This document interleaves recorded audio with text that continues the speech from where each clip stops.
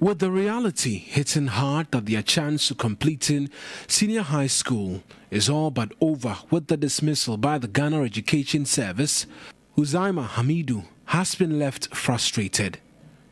After earlier apologizing again along with her colleagues in another video, she tells TV3 she has nowhere to turn to. Since I came home yesterday, I've not been able to eat because I'm just frustrated. I don't even know what to do. I'm a final year student. I want to the point, it's just left with some few months for us to complete, and they are doing this to us. All my parents, my brothers and sisters, they are all confused. They don't even know what to do. And me to my family, they don't have the money to pay for any private school for me to go. Please, I'm pleading on you people, help us. Both teachers and then parliamentarians, you people should have mercy on us.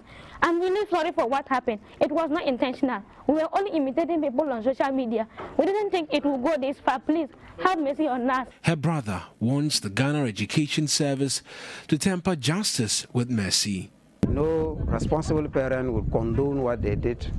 But in the same vein, we are pleading that they temper justice with mercy and that we should not throw them to the wolves. We should take them as our children, our grandchildren, and then help make them better people in the future. But Deputy Public Relations Officer of the Ministry of Education, Yao Opoku-Mensah, says a decision can only be made if the parents appeal the decision to dismiss the students.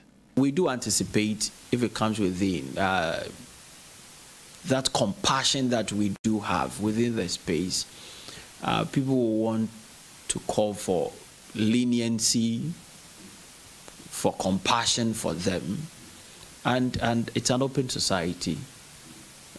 We can have that discussion. The doors of the Director General is always open for dialogue, and we welcome any suggestion which comes or any dialogue which comes. We wouldn't close our doors or our ears to anybody. So we love to sit and look at the issues.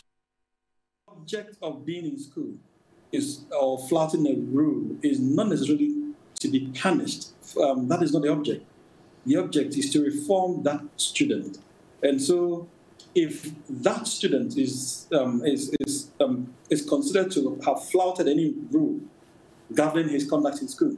But I think what we all of us need to remember is that insult of whatever nature directed at whoever, names or officers irrespective, cannot be a basis to take away a child's constitutional right from him.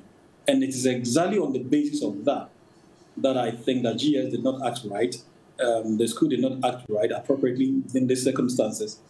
And I'm very firm in my understanding of our constitutional order that this is a clear breach of the student's constitutional right.